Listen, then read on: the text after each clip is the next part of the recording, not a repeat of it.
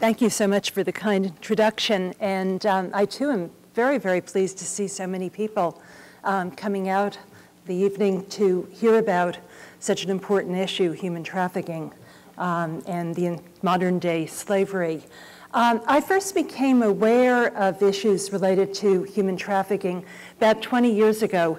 I was working in Thailand doing an evaluation project along the Thai-Cambodian border in displaced persons camps in that area.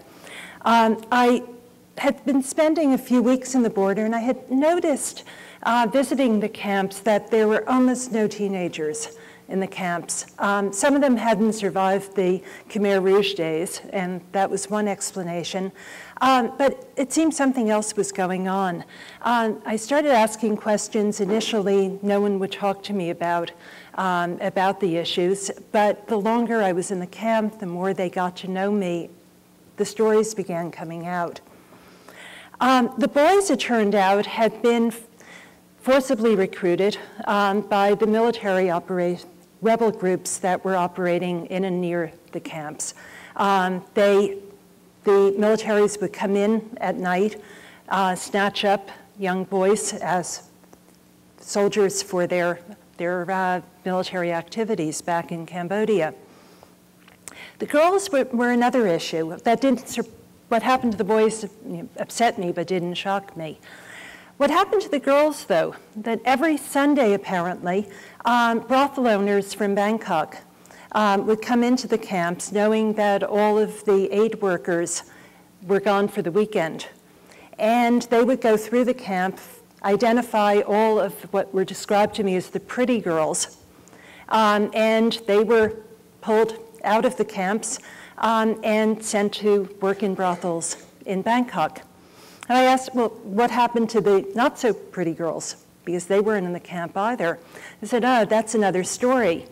They were recruited along with the boys to go into the military. I said, well, what are they doing? Are they fighting? And they said, well, most of them are cooking, providing sex services to the soldiers, and they're used as mine clearers.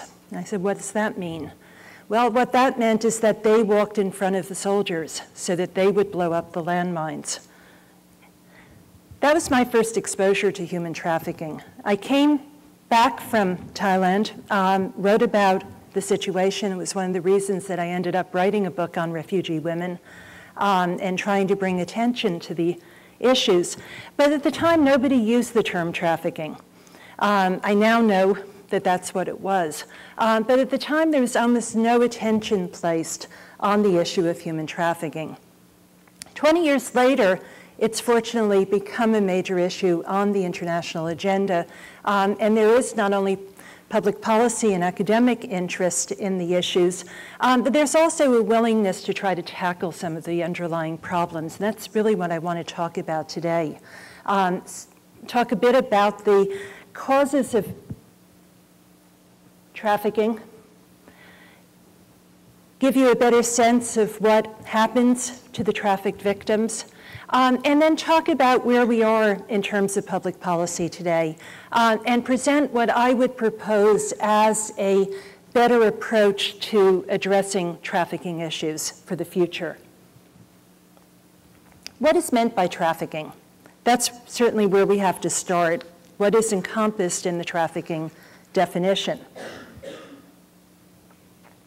Well, trafficking is now defined by an international protocol. It's referred to usually by experts in the area as the Palermo Protocols on Trafficking. It's part of a UN convention on organized crime, transnational organized crime. The definition developed as a result of a great deal of negotiations amongst governments, trying to figure out what would be included in the definition, what was not. A lot of the discussion was actually how to treat the issue of prostitution, whether, as some countries believed, recruitment into prostitution would always be a criminal activity and be defined as trafficking, or whether women, girls, not girls, but women in particular, could volunteer to be prostitutes and would therefore not be considered to have been trafficked. The definition that was finally agreed upon has a number of elements. I won't read it, you can do that yourself, but it includes the recruitment, transfer, transport of individuals. That's one component to it. Secondly, it involves the threat of force, the use of force, abduction, deception, coercion, all of these types of characteristics, meaning that it's involuntary. Or if it's voluntary, people don't really know what it is that they're getting into. And it provides a benefit to others because the others are able to exploit the individuals who have been trafficked. So it's the recruitment and transport, the forced deception, coercion, and exploitation are important elements. At the same time that the trafficking convention protocol was under negotiation, there were also negotiations on a very closely related issue, and that's human smuggling. And there was an effort to try to distinguish between individuals who had been trafficked from individuals who were smuggled. Smuggling, by contrast to trafficking, involves a legal entry into another country. That trans-border action doesn't need to happen in the way of trafficking. And it generally means that somebody is transporting a person illegally across the border for their financial gain on that. The differences are not always very obvious, though. For the most part, trafficking is considered to be a crime against victims who have been coerced and exploited, whereas smuggling is considered to be a crime against states, where the integrity, the sovereignty of a state has been violated as people are illegally moved into that state. You'll see from this diagram, though, that there is an area in between, that shaded area, where it overlaps between one and the other. Reason for this is that increasingly people are paying extremely high prices in order to be smuggled into other countries. Estimates from some parts of China is that the cost of smuggling can be as much as $30,000, $40,000, even $50,000.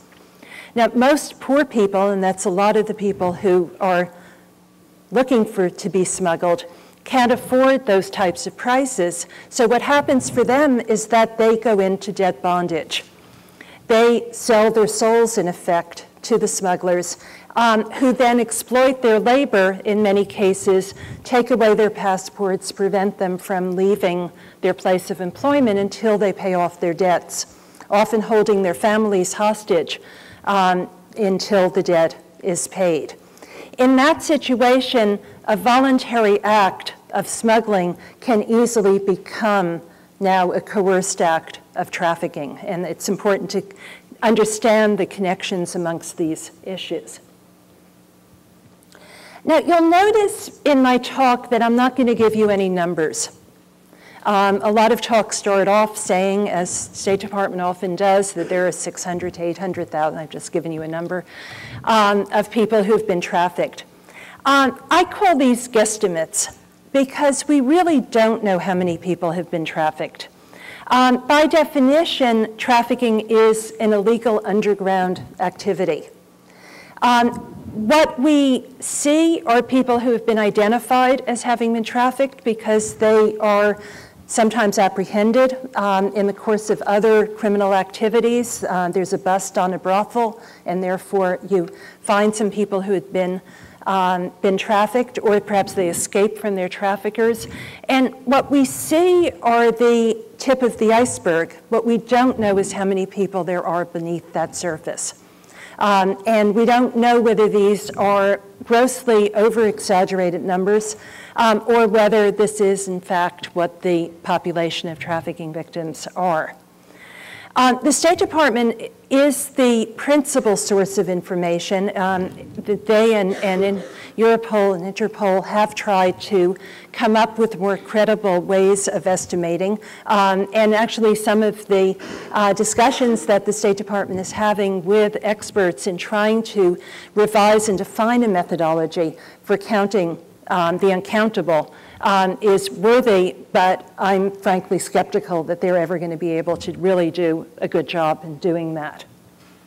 What we do assume, though, is that a majority of those who have been trafficked are women and children. Some estimates go as high as 80%, maybe in that category, but again, it's not really known, and we don't have very good hard data. Let me say a few words about the forms of trafficking, because trafficking can take many forms, as my example in Thailand indicated. Certainly, the type of trafficking that has gotten the most attention is trafficking for sexual exploitation, for prostitution, for child pornography, for a range of activities in which, and again, largely women and also children, are trafficked from one place to another in order to exploit them in terms of these types of activities. And that has really been a lot of the focus of attention. I'll come back to that issue.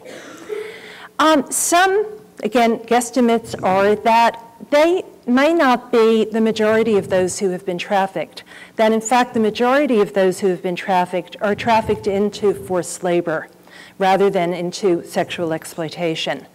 And here again, we have a lot of different forms of forced labor. One of the most prominent criminal investigations that has taken place in the United States in recent years was in agriculture, and found a group of young, mostly teenage boys who had been held more or less in captivity in a part of Florida where they were picking oranges. They were locked in at night. They weren't able to leave the premises, and they did not have any control over the monies that they earned. Agriculture all over the world is an area of for human trafficking. In the Ivory Coast, Cote d'Ivoire, there have been years of children also being trafficked into plantations to work in various different forms of labor. So this is an international phenomenon. There's also forced labor in mines, in fisheries, in sweatshops. One of the most pervasive forms of forced labor is in domestic servitude. And again, these are situations where very often and it's largely women who are working in these circumstances, have volunteered to migrate in order to be able to earn money, are working as domestic workers in people's households, and then find that their rights are severely restricted, their mobility is restricted, they're unable to leave the places in which they have operated, are working, and very often, having been in that circumstance, they also become victims of sexual exploitation as well as forced labor. You'll see that in a lot of cases where human trafficking takes place, it takes place into the private realm, into the home, into the farm, into the places where there's not a lot of public scrutiny. There are not a lot of people coming in who are able to identify, see the people, the faces of those who have been trafficked, and identify it as such. We also have trafficking for forced marriages around the world and for adoptions. There are children who were trafficked in order to become the adopted children of wealthy parents throughout the world, and they're trafficked from poorer countries. Child soldiers is another example that I've already given, and something which is usually now considered to be part of human trafficking is trafficking of organs for transplant. It's a situation where the entire person doesn't necessarily move, but significant parts of them are moving from one place to another. So what causes trafficking to take place in all of these different forms? We normally look at three main areas in order to understand what's happening.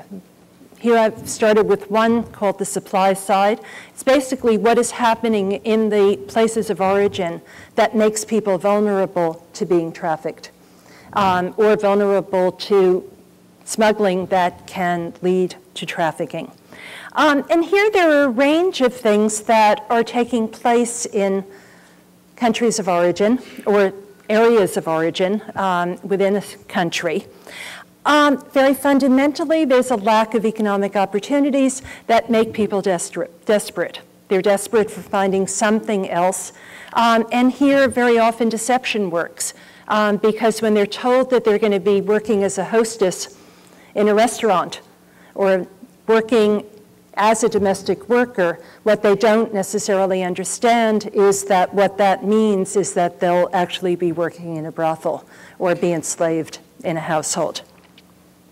Now, women are particularly affected because of pervasive gender discrimination in many countries, particularly in access to employment and to education. And so their options are quite limited, and therefore they don't, even if there are limited economic opportunities in their countries of origin, they don't necessarily have access to those opportunities. And when particularly they are responsible for the support not only of themselves, but of their children, they become vulnerable to the lures of the traffickers.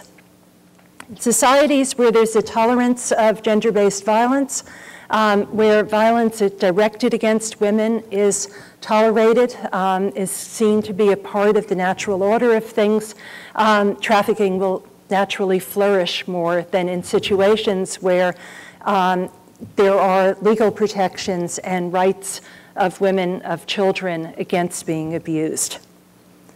Now, conflict and displacement, as again my situation on the Thai-Cambodian border, also makes people vulnerable to being trafficked. During conflict, society breaks down, families are separated, people don't have access to basic assistance, to the protections of their country, of their societies, of their legal systems. Communities are in crisis in many ways. Same thing actually happens in natural disasters. There's certainly a fear when the tsunami occurred in South Asia, Southeast Asia, that trafficking was going to accompany it, and there were major campaigns to try to make sure that traffickers didn't get a foothold. Same fears have been expressed about the victims of Hurricane Katrina, that having been displaced from their homes, displaced from their communities, they are susceptible to internal trafficking. Trafficking, again, doesn't have to be international. It can be within one's own country. So having been displaced once, being then forced to move, coerced to move, deceived to move for other, what appears to be better opportunities is something that happens. Again, generally, whenever there's a breakdown in law and order, traffickers can thrive. So any societies that are in crisis where, and this particularly happens if there are other forms of a breakdown in law and order. In Bosnia and Serbia, that part of the Balkans, during the years of the conflict, but also the repression of the Milosevic regime, trafficking became a way of life in many respects. And the regime in Serbia actually encouraged trafficking into the rest of Europe as a way of getting back at Europe for the NATO intervention.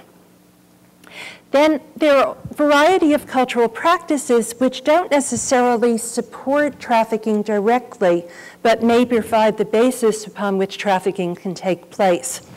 In West Africa, for example, there's a very strong tradition of parents sending children away at a certain age as apprentices in order to learn skills and learn to be able to take advantage of new economic opportunities. And very often they're apprenticed to plantation owners, to farmers, to fishermen. But what the parents don't necessarily know or choose not to know about is that the children will be exploited in that circumstance and will be unable to leave their places of employment. So there are a whole range of things at the supply side that creates an environment in which trafficking can take place. But it isn't all on the supply side. Clearly, there's also a demand for trafficking. because people are exploiting others in order to, usually to make money out of it. And if there isn't a demand for trafficked victims, then there won't be any real market, there won't be a financial gain. Certainly the growth of the global commercial sex industry throughout the world, fueled by the internet and other sex tourism, things of that sort, is a contributor to the growth in trafficking, certainly for the sexual exploitation. Now, very often, restrictive immigration policies can fuel trafficking, where there are legitimate labor demands that aren't being filled domestically or being filled by legal foreign workers. Smugglers and traffickers can just step into that niche, can demand high prices, can get people into debt bondage, and there's demand from employers for that labor, and the employers will also often turn a blind eye to the illegality of the action and become complicit in usually what they think of as only smuggling, but which may in fact also be trafficking. Where the labor markets are unregulated, where there's very little in the way of labor standards enforcement, very little policing of the work site, trafficking can again flourish and can take place. I've added here military and peacekeeping operations. And this is an area where what should be protective and what should be helpful to people actually turns out to be very detrimental in many situations in causing additional trafficking to take place.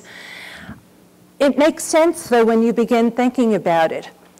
Military, peacekeepers, who are they? They're generally young men, 18, 25 years old, separated from their families in often hostile situations, looking for some solace, some comfort, some sex, frequent brothels, and when that demand is there, the traffickers come in and fill it. So the growth of trafficking in Bosnia was very much fueled by the NATO peacekeepers.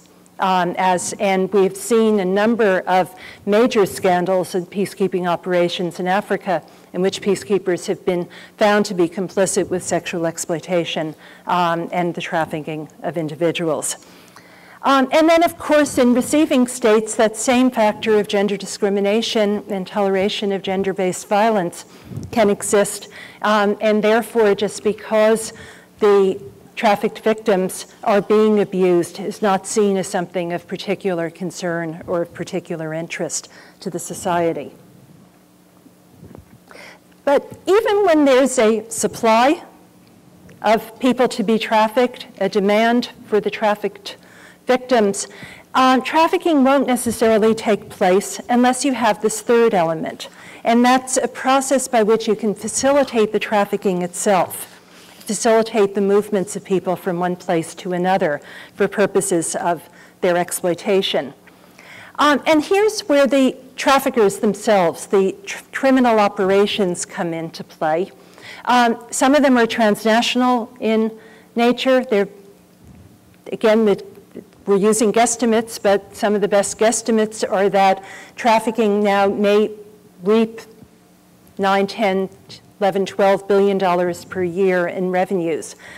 Some studies are indicating that the return on the investment for human trafficking is actually higher than it is for drug trafficking or arms trafficking.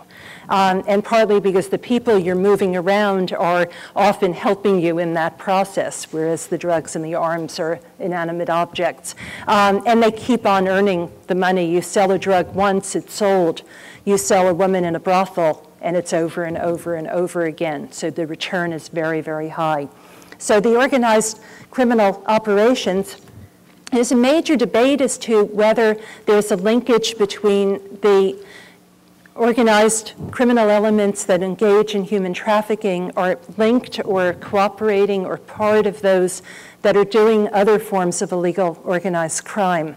And the jury is still out, I think, somewhat on the extent to which all of this form of crime is linked. There's evidence in both directions. And some of it is purely domestic, because I keep reiterating that trafficking doesn't have to happen across international borders. It happens within the United States. It happens within many other countries. And in fact, in some places like India, it's believed to much outweigh the number of people who are trafficked internationally. The domestic organized crime can make quite a lot of money.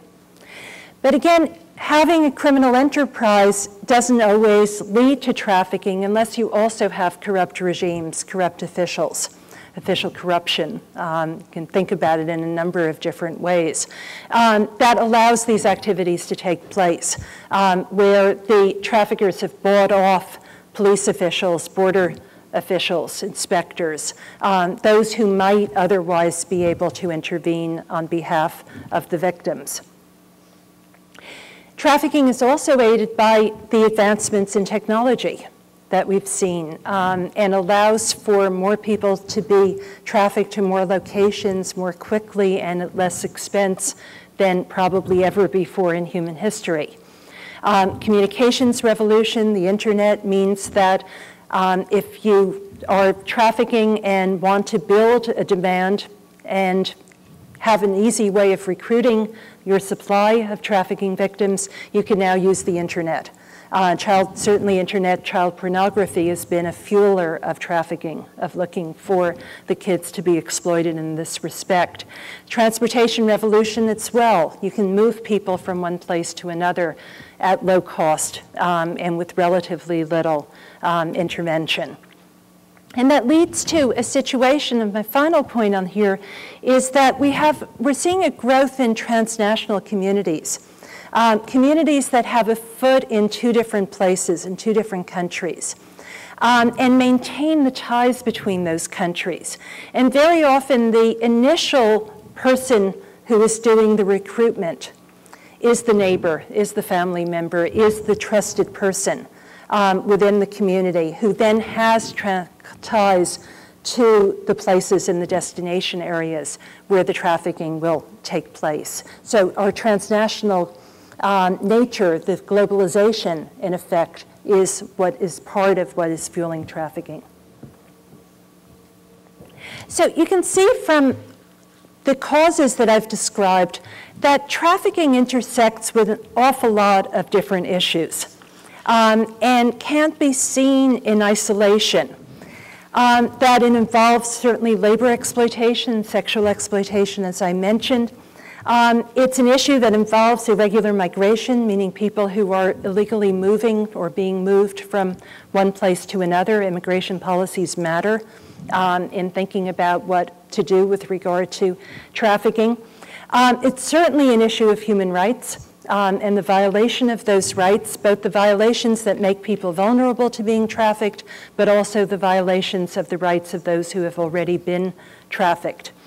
It involves gender roles because the role of women, frankly, in many parts of the world and many communities throughout the world is such that women do become more vulnerable to being trafficked because of their particular role and particular vulnerabilities within society.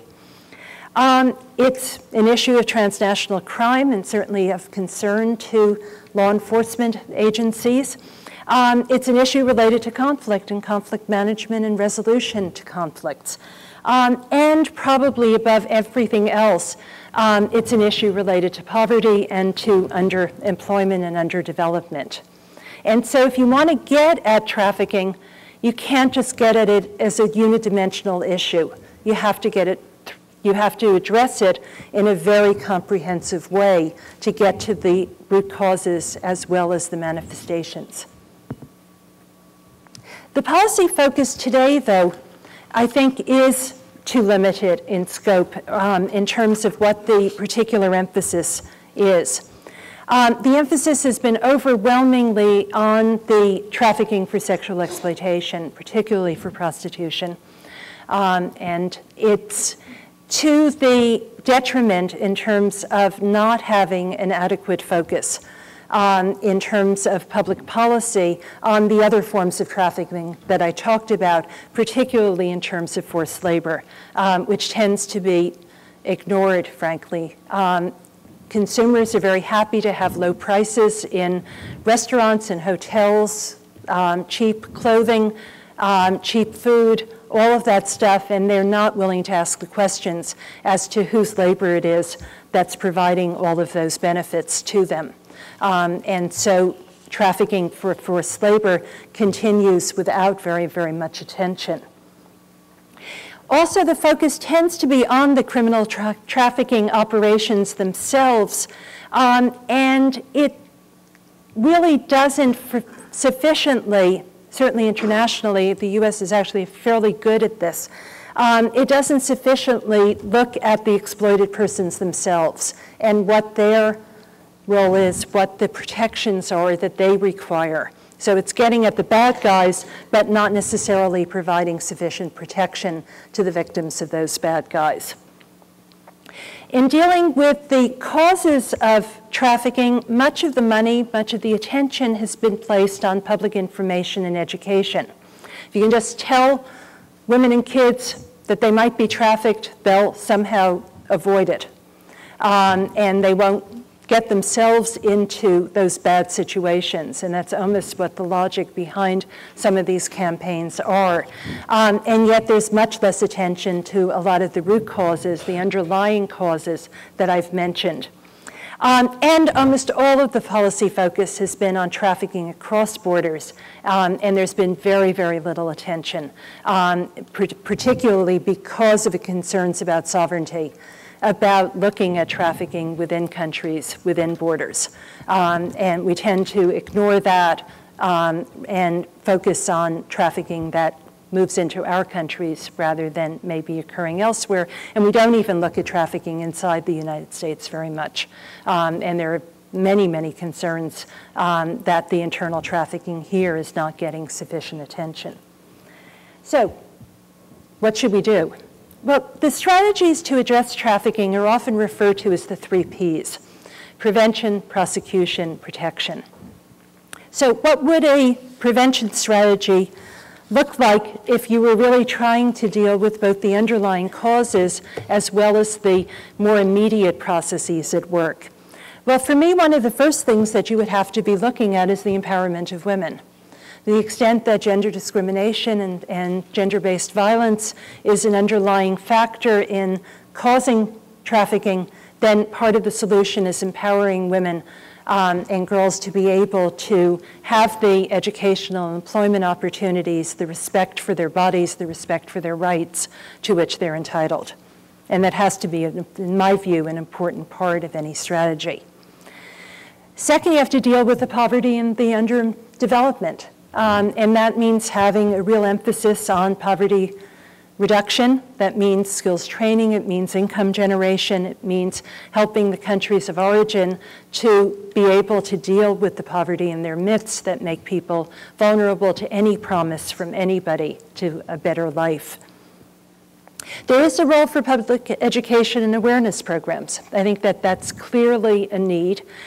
Some of it should certainly go to trying to warn people, women, children, men, about what the risks are in terms of the promise that sounds too good to be true, probably isn't true, and avoiding those. Some of the best public information campaigns should be directed, though, against the demand side. It should be directed against those of us who are benefiting from forced labor, or those who are utilizing brothels and who are not necessarily knowing that it is a trafficked prostitute who is serving them. It's education and training and some sanctions for those individuals if they continue to use the services of trafficked victims. There certainly needs to be more effective protection for refugees and displaced persons. Some of the worst trafficking occurs in circumstances where people just frankly don't have enough to eat and will do anything in order to be able to get food aid and food assistance, and who have no access to employment, can't find the food for their children in other ways, and therefore become very vulnerable to trafficking. And certainly, again, reducing the demand for exploitative labor, not just through public information, public education, but through a sanctions regime that really gets at those who financially benefit from the trafficking, has to be an important part of the prevention strategy.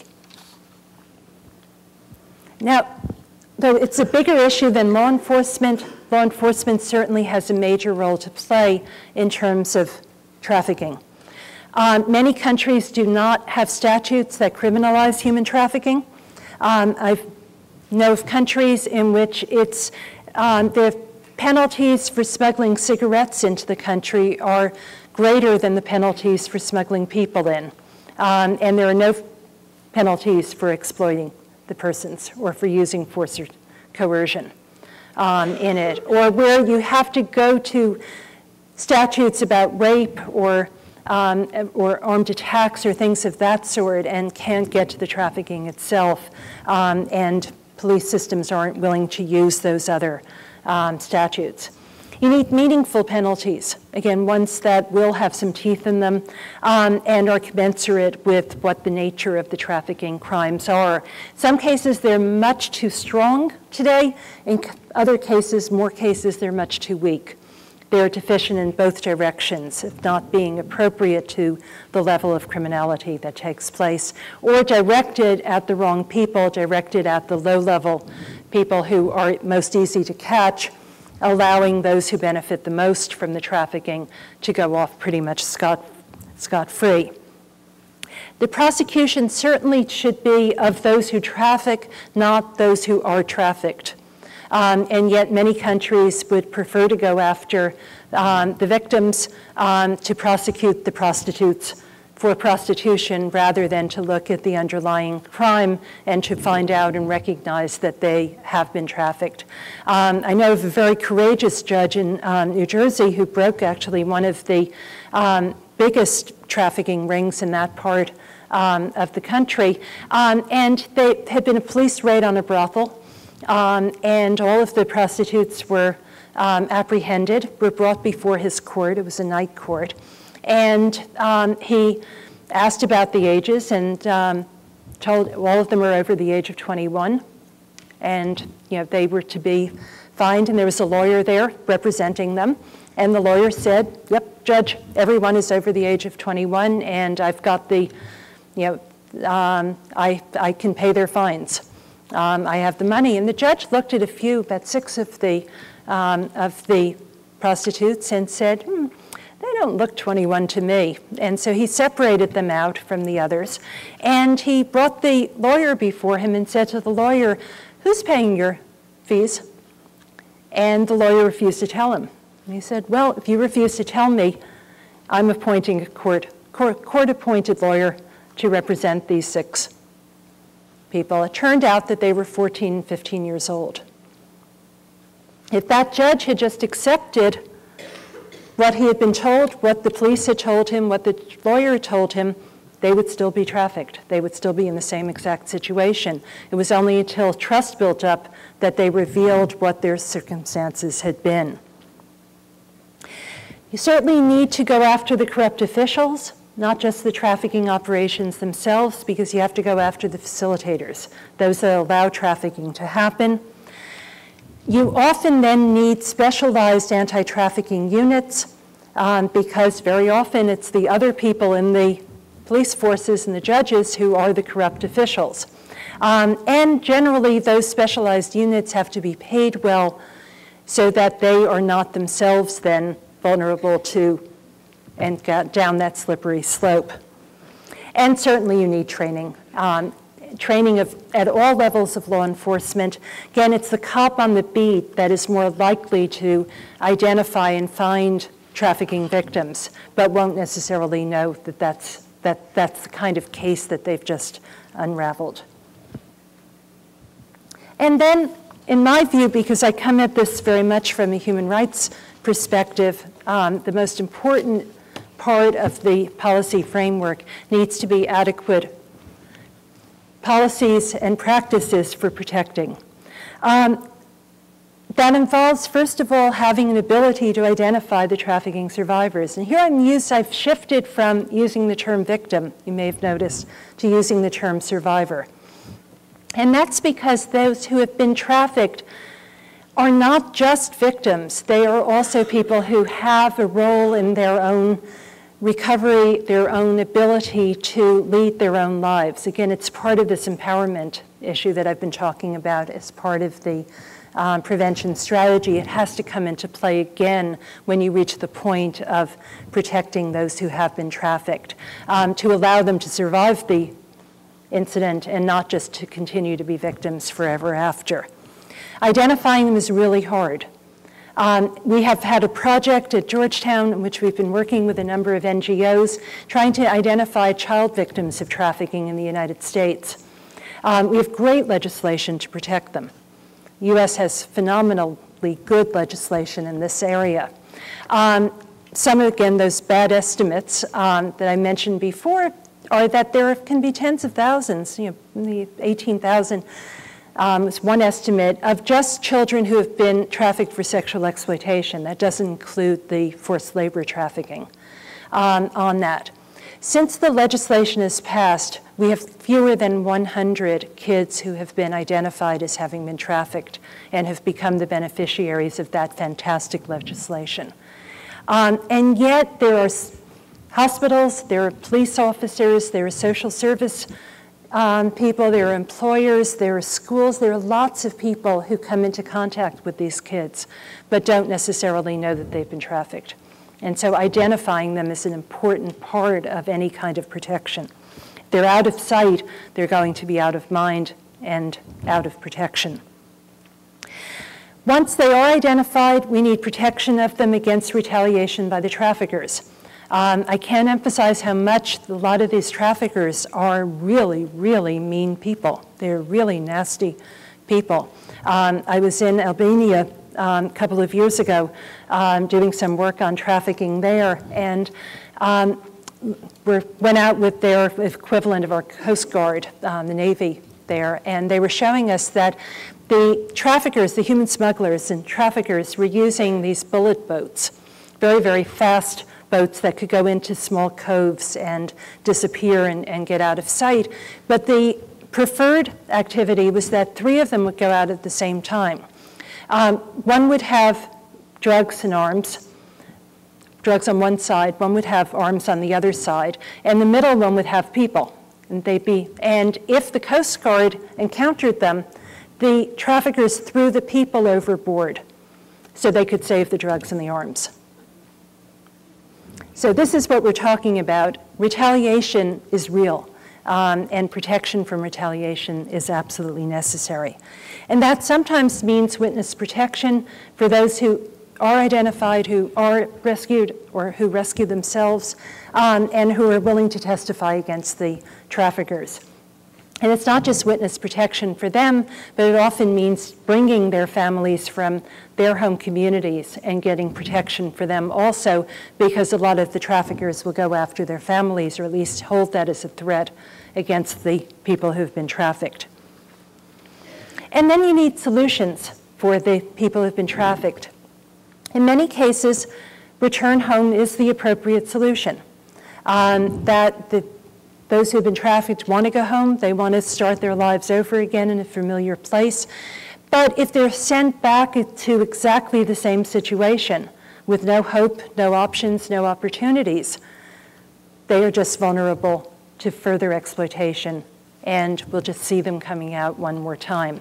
And so there has to be some type of reintegration assistance, some type of help, and not just individually in an isolated and marginalized manner, but it has to be in the context of their families, of their communities. One of my favorite programs is one in West Africa with boys who have been trafficked into fisheries. And there the program is operating in recognizing that there's both supply and demand.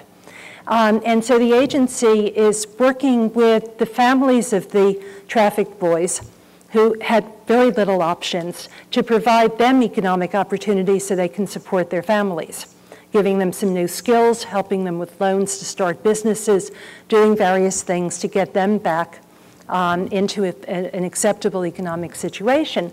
But they were also working with the fisheries to develop alternative technologies so they don't need the buoys. Because the reason they need the buoys is that they have small hands. They can dive in and release fish from the nets. And it's extremely dangerous, and a lot of buoys die in the process. And so you're dealing with this supply and demand in a cohesive manner and protecting the buoys in the process. Now, in some cases, return is just not possible. The retaliation will be too great. The lack of opportunities will be so enormous that they can't be dealt with. And in those cases, certainly protection in the destination country may be the best solution of all. But that means protecting in a way that people have a legal status. They have a way that they can move into a new life and finally move into a new citizenship and become fully integrated in their host society. So let me say in summary some of the main points to just summarize what I think are the essentials of a cohesive, coherent strategy to address trafficking. First is recognizing that trafficking is a global problem, and we're all in it.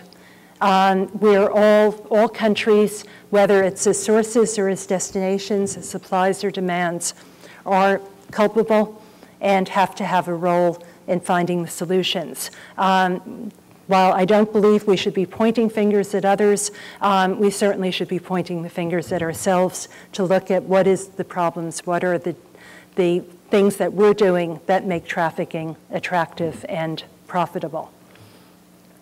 Second, I think we have to address the underlying reasons that people are vulnerable to trafficking and not just deal with it as a surface issue, not just deal with the immediate, but deal with it over a longer range period. That means we need to focus on economic development, empowerment, gender roles, all of the things that I've been talking about throughout this presentation.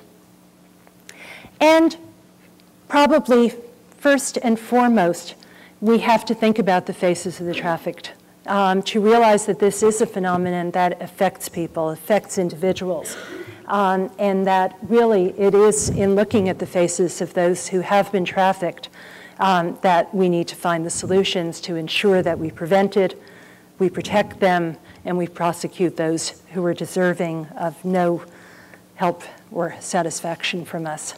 Thank you.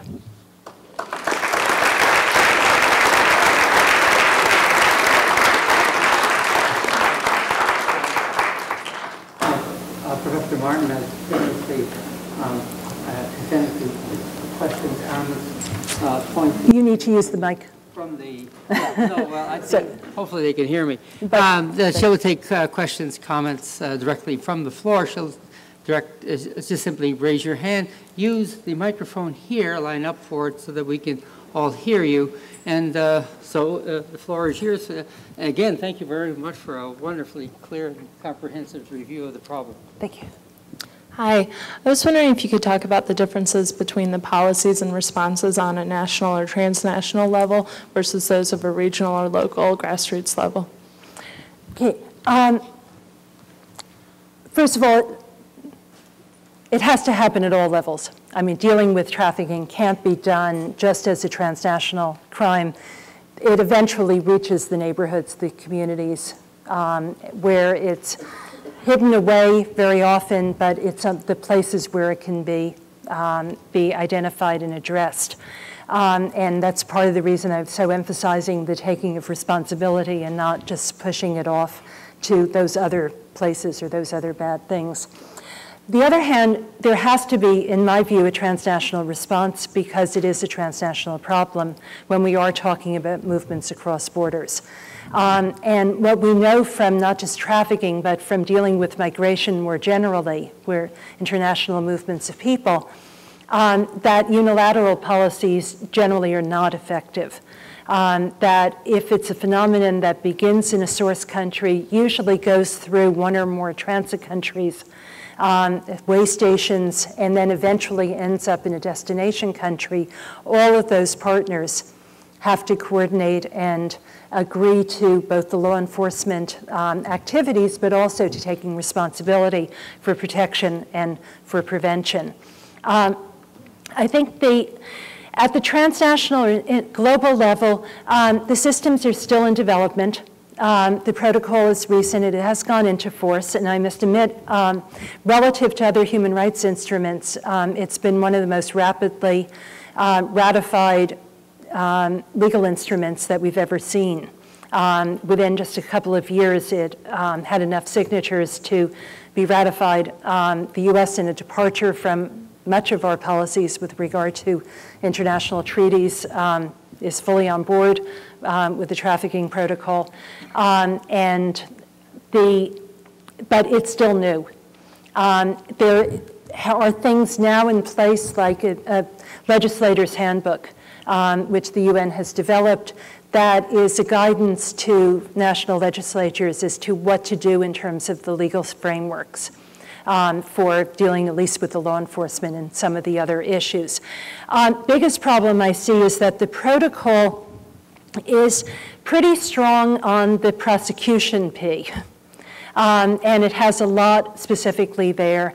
It has a lot on interstate cooperation in addressing those aspects of trafficking. I think it's much weaker in terms of both prevention and protection. And therefore, the international systems, while those who have ratified the protocol are required to cooperate on law enforcement, they are just encouraged to do certain things on protection. You mentioned that, like prevention on the supply side, providing the potential victims with like economic opportunities and stuff. And you also mentioned about prevention on the demand side, telling the public about, that you're getting the low prices because this is how your goods are supplied and stuff. How would but also building up, talking about your focus on incentives. Do you plan to limit the demand side of it purely by moral incentives, or, I mean, if there's just moral incentives and not like economic or financial incentives, then how would you convince the public to actually change their actions? Yeah, I'm a proponent of the carrot and stick approach. That having the incentives in place in order to be able to basically identify.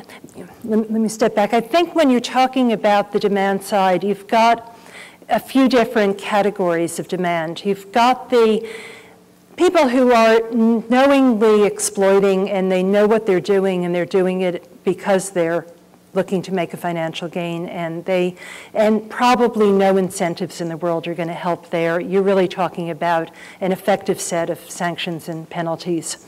And an enforcement capability to really identify that on it.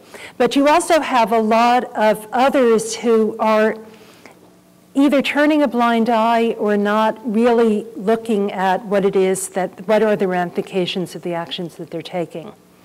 And that's the group where I think the public education, the incentives could make some difference. And then if it doesn't, I think you're back to the sticks on it, that you can't do it all. You have to have some real threats in place.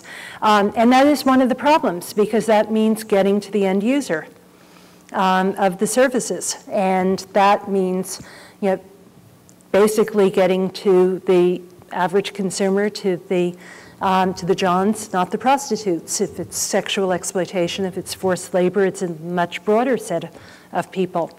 And that's very tough. I mean, we're seeing it already in terms of unauthorized illegal migration into the country, of an unwilling, everybody complains about it, but relatively few people are willing to take steps that would be necessary in order to wean themselves of dependence on cheap exploitable labor. And that just fuels it, and it fuels the problem.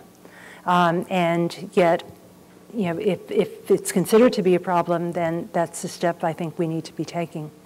I'm not so idealistic that I think it's going to be easy or straightforward, but I think at least trafficking is an area where some of what's happening is so heinous that you could actually galvanize sufficient political support in order to make meaningful penalties that would go against on the demand side.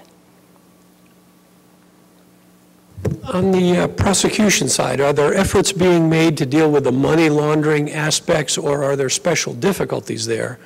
And a second question, can you cite some NGOs that are making advances in the prevention side? Sure. In terms of the money laundering is an important part of the law enforcement strategy because if you follow the money trail, that's really how you figure out who it is that's benefiting ultimately. In terms of particularly the criminal operations themselves on that. Since 9/11, there are new teeth in the provisions for dealing with money laundering of all different types because of the concern about terrorist groups taking use. And there's always an underlying fear that terrorist organizations will exploit the vulnerabilities that allow traffickers to use immigration policies or use money laundering, money transfer plans and things of that sort. So the securitization, the thinking in that regard is pushing a little bit also in terms of getting more meaningful penalties in place. But yeah, money laundering is definitely an issue. In terms of NGOs, on the prevention side, again, much of it has been more of the public information, and there's a group called La Strada that works throughout Eastern Europe that does excellent information campaigns. And actually what they've said is that when they have a hotline, and they, much to their surprise, found that a lot of the calls that they get on the hotline are from the Johns, from the men who are using the brothels, who hear their public service announcements or their campaigns and think, oh, that prostitute that I visited last week, she looked like she was kind of frightened, and I wonder if she was trafficked. And so they call in with tips on it. So it's an indirect way of dealing with the demand side as well in terms of the prevention. There are a number of development agencies that are just starting to get into trafficking as an issue and developing programs that are dealing with an economic development strategy in areas which are particularly vulnerable to trafficking. There are also some human rights groups that have really picked up on the trafficking issues internationally. And in some cases, in very innovative ways. There's a group that operates in Nigeria and Italy. They have an Italian branch that is mostly Nigerian immigrants to Italy. They walk the streets, find streetwalkers, prostitutes, talk to them, find out what their circumstances are, and if they find out that they've been trafficked, they don't coerce them or try to force them into anything, but they say, if you want to go back home, we will provide a way for you to get there, and their partner organization in Nigeria then puts them into skills training and income generation projects so that they will not be re-trafficked into Italy. So there are examples, but these are all small programs. And I'm expecting that in the conference, the next couple of days, I'm hoping to learn about a lot more of this type of activity that's taking place, because I think what we need to do is figure out how to grow the best efforts in a way that can start addressing the causes in a much more consistent manner. I'm going to say something. On the docudramas that I've seen on TV, I want to thank U of I, and you especially, for putting color into this. Because what we see on TV is always Ukrainian, former USSR women on, and never women of color who look like me, no red, brown, or yellow people. Yeah, and I'm thinking, like, something's wrong with this. Yeah, it was actually interesting. My husband, who's in the audience, when I was showing him my PowerPoint, he immediately said, whose pictures are you using, on that? And we went through it, and I realized that, and I sort of been, I guess, semi-consciously wanting to show all of the faces of trafficking. And so, the pictures that I've shown you are European, African, Asian, Latin American, because it's really important to demonstrate this is a global problem. And in fact, women of color in particular are the ones who are most likely to be trafficked. And again, if you think about it in terms of the, purely the sort of Western prostitution, and that's your way into it, you get one-sided view of trafficking. If you think about it in terms of forced labor, domestic servitude, child soldiers, all of these other aspects of trafficking, you get a much broader view of what's happening and realize that it's affecting an awful lot of people from an awful lot of backgrounds, a lot of religions, a lot of nationalities, a lot of ethnic groups, and it's very, very universal. Also, I want to ask you, what happens when men take the sex tours, like in Thailand and places like that? Will the local police notify the embassy? So when they go back to their countries, UK or America, are they not prosecuted in our country? Yeah, There is a growth in legislation criminalizing sex tourism, but with children. Almost all of it is aimed at sex tourism affecting child prostitution. But wherever it happens in the world, whether it's legal or illegal there, it's made illegal in the country from which the sex tourists are going.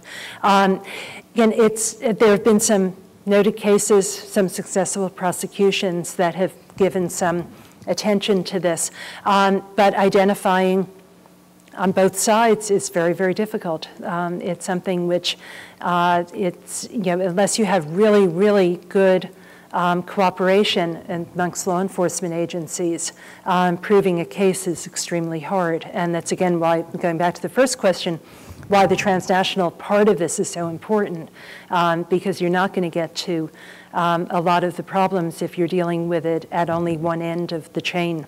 You have to be able to deal with it in a more comprehensive manner. On the prevention question, I'm curious, is there something that we as a public can do other than be educated? That is, are there companies who use trafficked labor to produce their goods, or maybe source countries for products that we can be aware of and perhaps avoid and sort of cut down on the supply, on the demand? I'm sorry. There actually have been some successful campaigns in agriculture. In that respect, the Taco Bell case, I don't know if you're familiar with it, but there was a union trying to organize in Florida, just blanked on the name of the town. Yeah. On that end, it actually, one of the starting points of the galvanizing of the workers to organize was a trafficking case. It was a forced labor case that occurred there, and that sort of brought them together. And they had a concerted effort because they found that the growers were supplying Taco Bell, and they went after Taco Bell rather than just going after the growers. Taco Bell has settled with them. So I think that there are things that can be done in terms of the organizing against particularly egregious cases where it's pretty clear and there's a consumer strength in organizing against those activities. I think we've seen some of that with regard to child labor in various places. If students, colleges all over the country have organized to make sure that the T-shirts and sweatshirts and stuff that are sold in the libraries are made in accordance with labor standards, recognized labor standards, and that helps in terms of diminishing the likelihood of trafficking. I think there are some things that can be done. I think that, though, if you get back to the underlying causes, and you're really talking not just about the demand side, but also about the supply side thing, then I think the other side of what, I think it's criminal how little wealthy countries are spending in terms of foreign aid for the poor countries, in terms of the trade, agricultural subsidies. I mean, I could go through the litany of things that most of you probably know about, which are our public policies that allow or foster poverty in other places, which then make for this type of vulnerability to trafficking and a lot of other problems. And so focusing on that end of things would also help. It would help tremendously. Interestingly, and I think it's another side of this whole thing, if you look at the amount of money that migrants, I'm not talking here about trafficked, but all international migrants, send back to their home countries in the developing world. The World Bank is now estimating that it's in excess of about $180 to $200 billion per year. If you look at official development assistance by all of the OECD countries, the rich countries of the world, it's been averaging about $60 billion a year. And so international migrants, who are usually the poorest of the people who are living in the richest countries, are sending back 3 times as much in aid to their families and their communities than we do as taxpayers. And that says something. It also is one of the reasons that trafficking happens, because when people are looking for better opportunities, they know about others who are earning money or sending it back. They want to do the same thing. If there aren't legal ways of migrating, they'll take whatever risks they can. And having taken those risks, they become very, very vulnerable to the traffickers. And so I think there are lots of things that we could be doing as a country and as a rich societies together.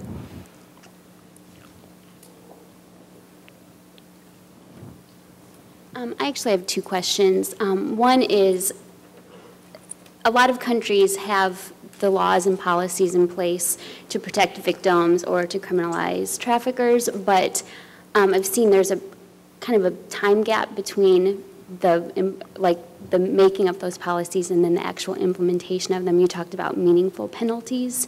Have you seen a country or a case that has kind of efficiently implemented those policies that we could look at? And what are the factors maybe involved in that? And my second question is kind of about an obscure point that you had, but you talked about the Milosevic regime encouraging trafficking to get back at NATO. Can you maybe say a little bit more about that? Sure. Okay.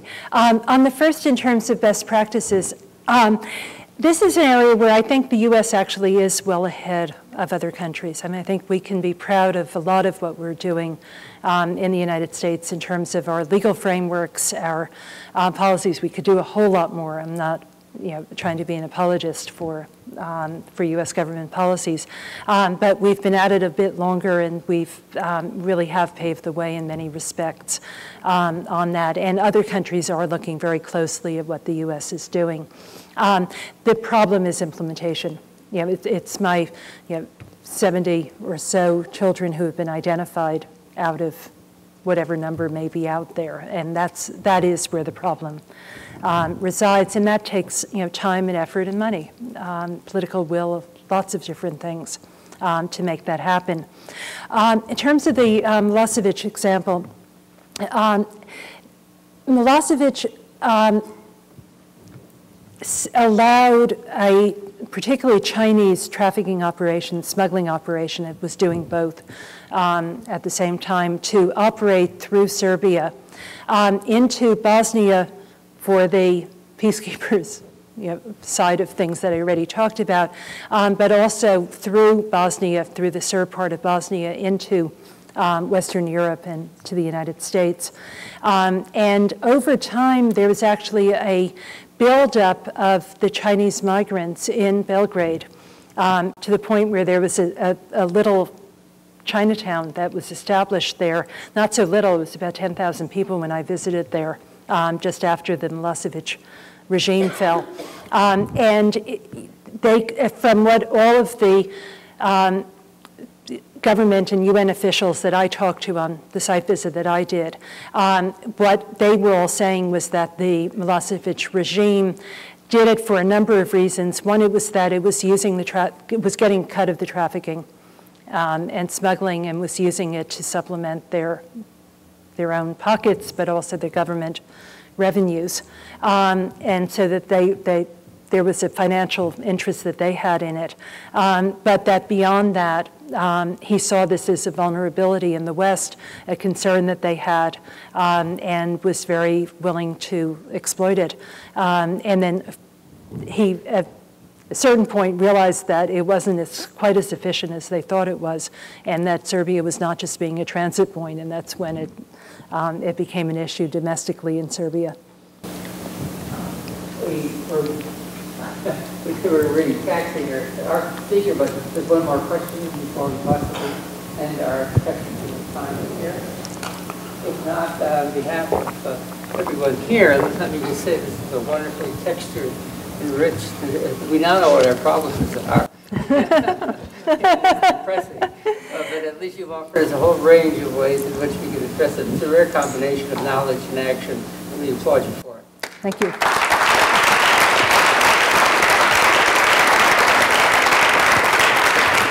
Yeah, thank you.